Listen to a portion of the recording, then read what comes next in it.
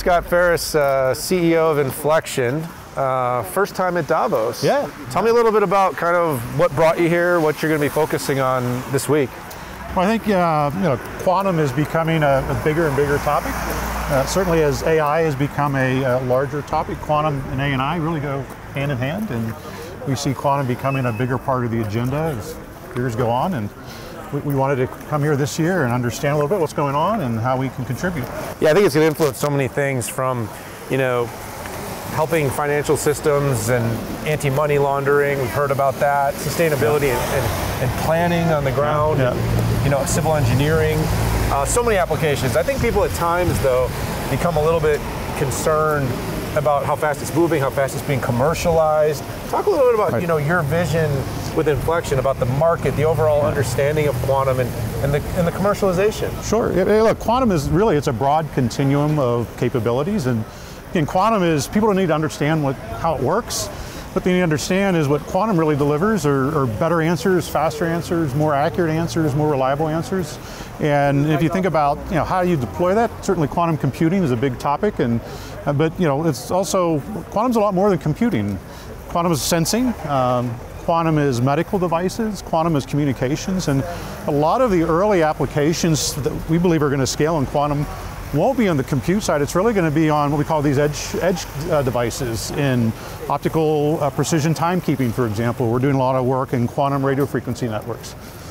So you said something to me when we were chatting offline a bit about the supply chain. Obviously, over the last couple of years, we saw how damaging supply chain issues could be on the semiconductor industry, which stopped the production of cars. It stopped the production of, PCs and phones.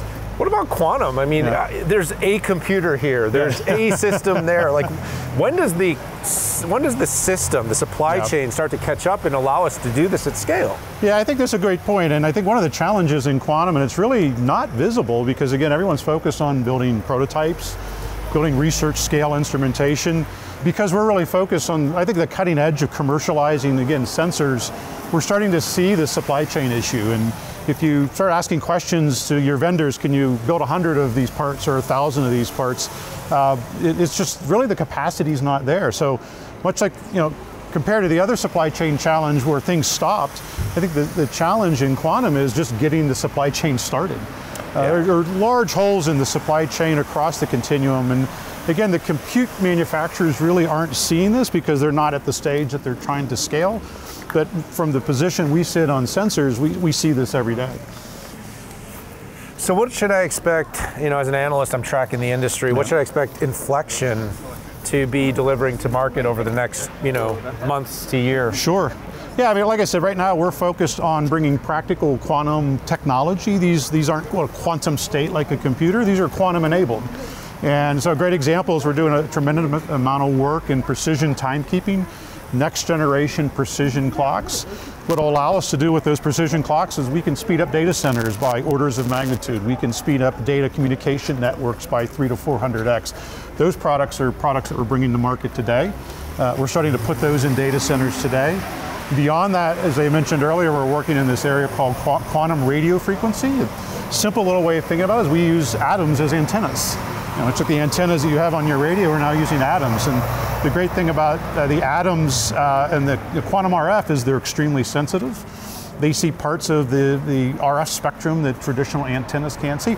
So that allows you to build resilient telecommunication networks. It allows you to build jam-proof telecommunication networks. This has applications, again, from a commercial perspective on our cell phones, but one of the challenges today is GPS jamming. And with the quantum RF networks, we're able to solve significant problems in jamming of just GPS signals. And GPS is the fourth utility. Everything runs on GPS. And what we're ultimately focused on is really building out the parts and pieces to really build the next generation GPS. But an all quantum GPS that doesn't require satellites. It's all based upon terrestrial network capabilities. Well, Scott, that's all really exciting. Thanks so much for joining me here. Walk and talk in Davos, and have a great World Economic Forum. Yeah, you too, thank you. All right, thank you.